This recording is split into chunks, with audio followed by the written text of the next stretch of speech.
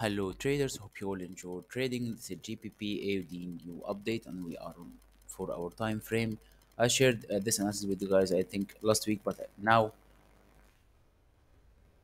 I'm waiting the price to close below this daily uptrend line.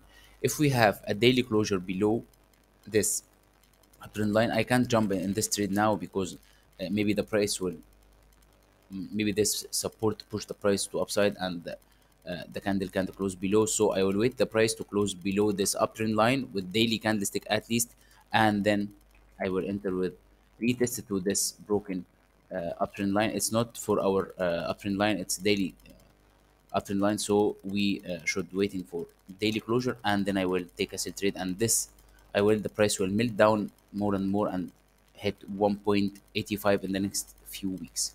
Hope you all benefited from this analysis. Trade safe and have a nice day. I want also to say if we haven't a daily closure below, so this analysis will cancel. Trade safe and have a nice day.